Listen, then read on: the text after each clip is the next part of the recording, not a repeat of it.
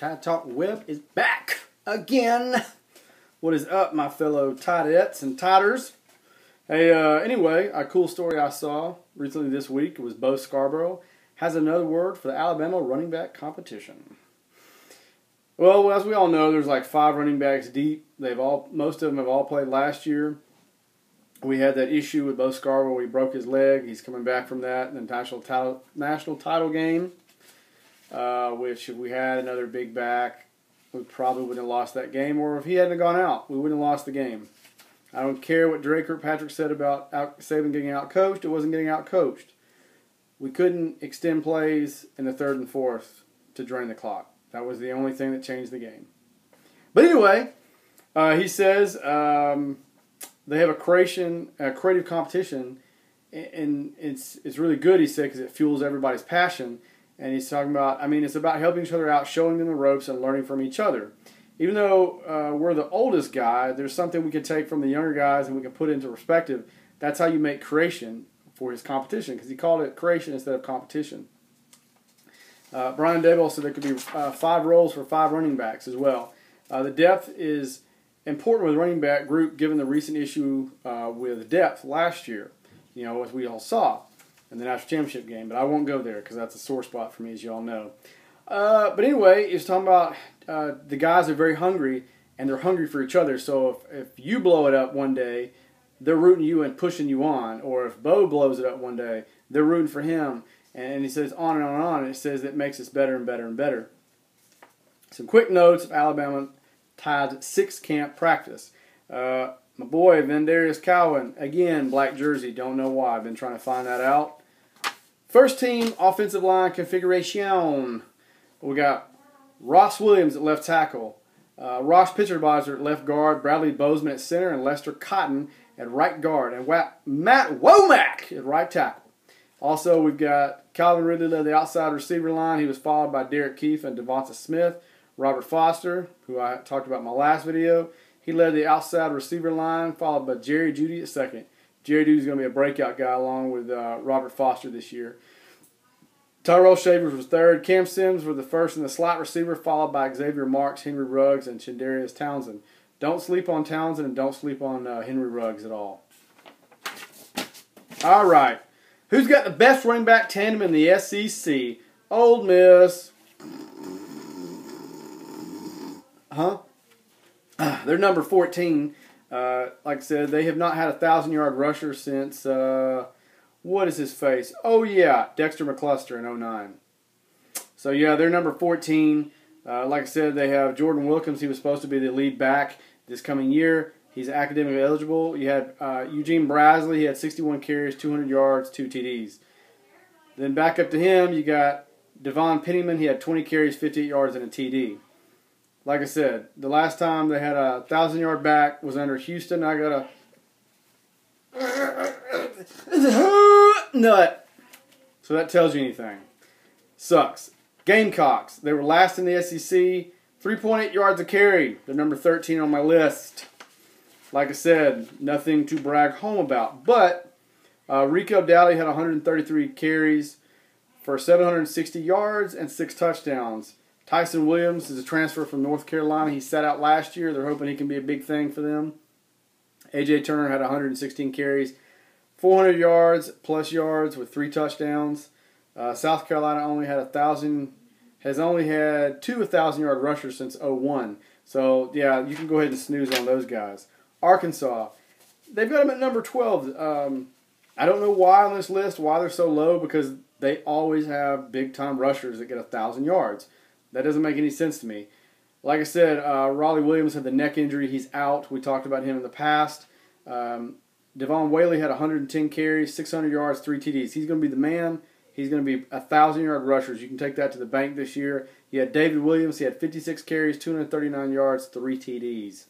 Malik Williams, freshman, doesn't matter. Has no stats. Got to remember, though, under Brett Bielema, they've always had a 1,000-yard rusher under him, so he will have those good backs. Tennessee is kind of where we thought they were going to be. Alvin Kamara and Jalen Hurd went to the NFL. They were studs.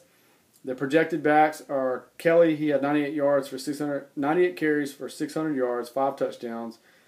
Phil's Ames had 14 carries, 58 yards, 2 touchdowns. Ty Chandler, freshman, has nothing. Interesting fact, though, Tennessee failed to produce a 1,000-yard rusher last year, and the last time they did it, or the last time Tennessee failed to produce a 1,000-yard rusher in 3 straight seasons, was in 1980, 81, and 82. So that's kind of a drop-off for them. Mississippi Tate, number 10. Aris Williams is reliable. He's a pretty good back, but they're more of a throwing team. They don't have a great offensive line, so if you don't have a great line, you can't put together a great running team. Sorry, it just doesn't happen. Aris Williams is their top back. He had 137 carries last year for 720 yards, which is great numbers, with 4 TDs. Sophomore Nick Gibson, 9 carries, 57 yards. Franklin Hill, he's a freshman, nothing. Interesting fact, though, they're more of a throwing team. I think they have the best quarterback coming back in to the SEC this coming year. Number 9, Florida. We up in it. So it says, if we're not losing other teams and talent, it would be hard to argue Florida, which was last in the SEC in rushing yards per game at 128. But Jordan Scarlett had 179 carries for 889 yards and 6 TDs. So he's putting up pretty good yards. Perrine had 91 carries for 400 and something yards and 1 TD. Mark Thompson, 68 carries, 290 yards with 2 TDs. Interesting fact, though, Scarlett averaged 3.7 yards after contact per attempt last season, which ranks number 2 among draft-eligible SEC running backs with at least 150 carries.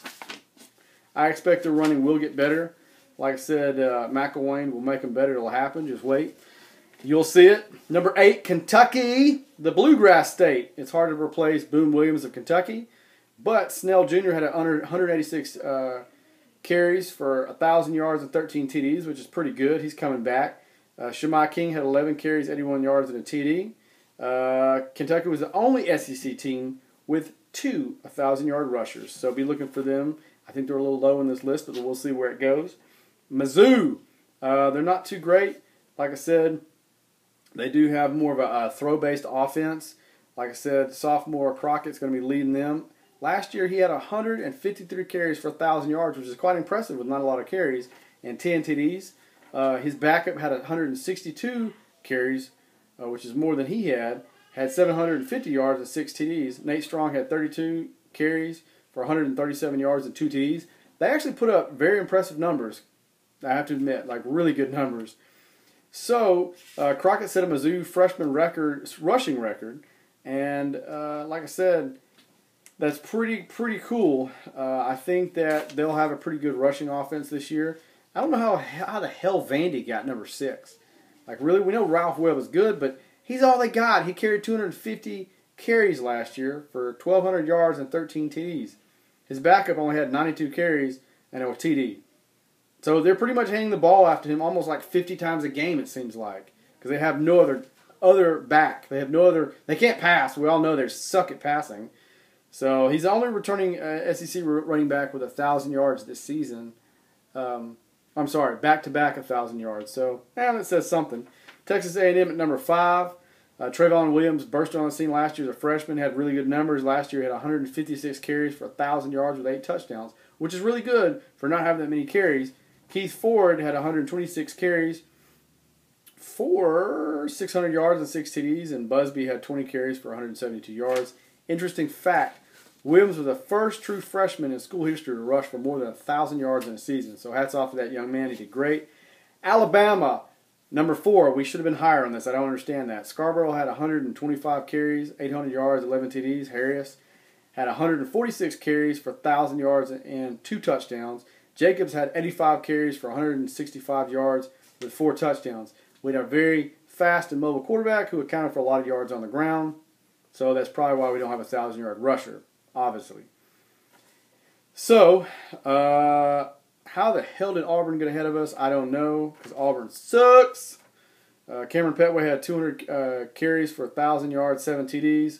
Kerryon Johnson had 182 carries for 800 yards and 11 TDs.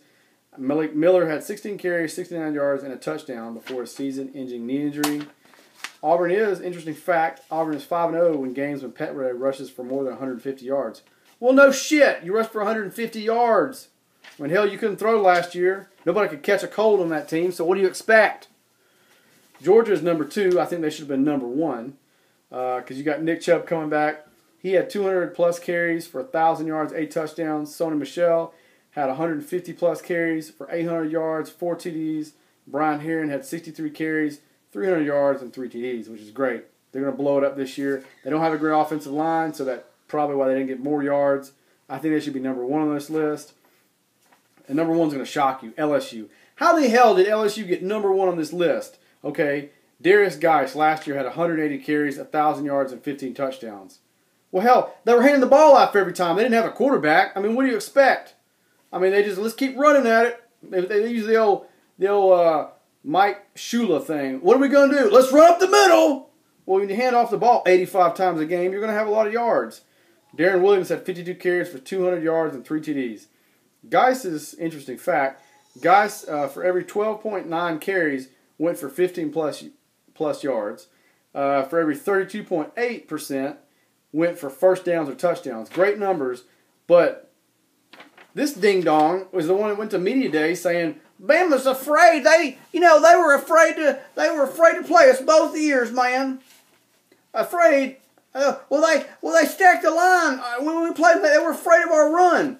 No, you dummy. That's called game planning. If somebody's going to run, I don't know, 85 times a game or 90 times a game, you're going to stop the run.